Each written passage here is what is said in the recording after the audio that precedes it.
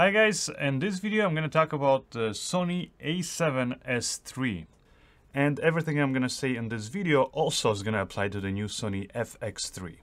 Now the reason why I haven't done a video about this camera, or why I haven't even really talked about it or mentioned it in any of my other online posts or things like that, is because this is, one of those products that comes out where pretty much everybody who does any kind of reviews online has already talked about it. So I didn't feel like I had anything really new to add to the conversation, but just in case you're one of the few people who because looking at getting possibly a new video camera, but you don't know anything about this particular model, I guess I can kind of do a sort of a quick recap. So first of all, the thing that makes this camera stand out, I think, above every other camera that I've used so far, is that it's sort of the most well-rounded kind of a camera. This is a hybrid full-frame mirrorless camera that can record 4K video up to 120 frames per second, and it can also do HD video up to 240 frames per second, so you'll get really nice slow motion.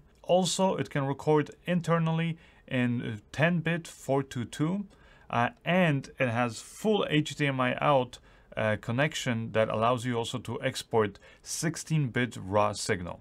On top of that, this camera has built-in image stabilization that is, I think, one of the best. And also, it has one of the best autofocus system.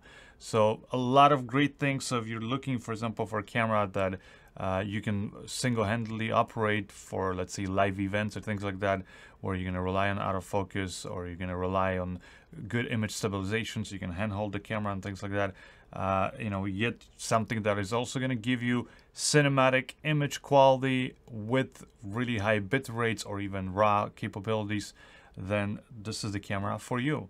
Now, it's not a camera for everybody, and that's sort of maybe one of the reasons why I didn't talk about this camera, or I haven't done really a review, and I haven't really shown really any examples of kind of what I've kind of shot with this camera. One of the reasons, or one of the things that you should maybe consider before jumping in and getting this camera is, are you going to be shooting with full frame lenses? And I would say that's a big question you should ask yourself. Now, if you're looking for a full frame video camera, then this is definitely one of the cameras you should look at.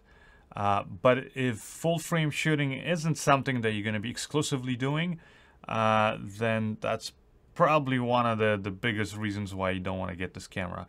And I'm saying this simply because if you're going to throw in a lens that's not full frame, then yes, you do have an option in this camera to jump in and basically shoot in super 35mm crop mode, but that is only available in HD.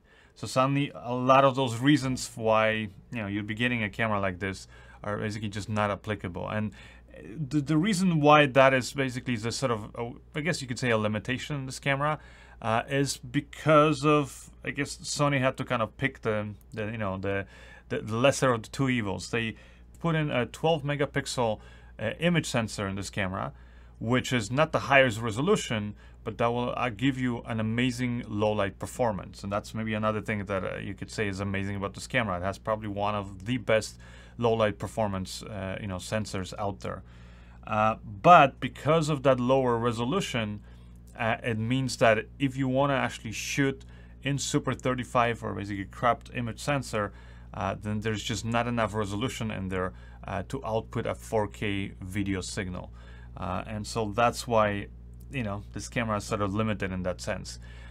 So definitely something to consider, because like me, for example, I've had this camera, but I'm not somebody who likes to always shoot with full frame lenses. And so for a lot of projects, that I've had, especially recently happening, I didn't want to carry around big full frame lenses. Also, I don't really have any good full frame, fully automatic lenses, so I didn't use it for that. I do have some good full frame manual lenses, but then those I usually kind of tend to use with my cinema cameras. Like, for example, my favorite right now is the Sony FX3 camera. And so again, like I said, nothing really wrong with this camera, unless you're not going to be really, planning to be using full frame lenses. If you're not doing that, then suddenly this becomes a very outdated camera simply because it's only allows you to shoot in HD. Now, of course, if you don't care about shooting in 4K, if HD is good enough for you, then there's plenty of other choices and a lot more affordable choices that you should probably look at. So that's what I'm saying, is like, if you're gonna look at this, you're probably looking for a full frame mirrorless camera that can shoot 4K, really beautiful, quality images or video, I should say. Because it is, even though obviously it's a stills camera, it can do stills. Also, again, because of that 12 megapixel image sensor, it's not the best stills camera, because there's other ones out there with much higher resolution image sensor.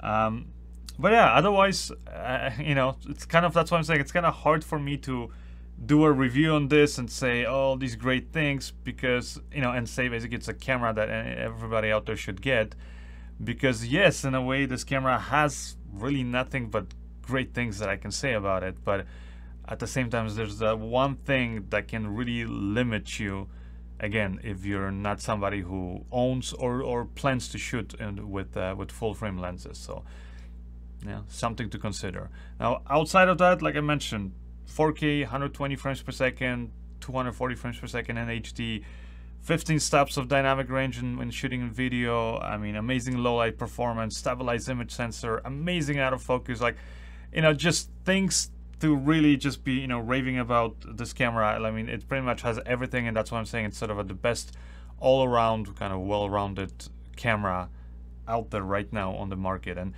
when it comes to just purely the image quality, and I'm actually saying this because previously with some of the other Sony cameras, for example, I loved a lot about Sony cameras in the past, but the one thing that always sort of held me back was their color science. It was, it wasn't as big of a problem as maybe some other people complain, because I find like in color grading you can really tweak any image and make it look good.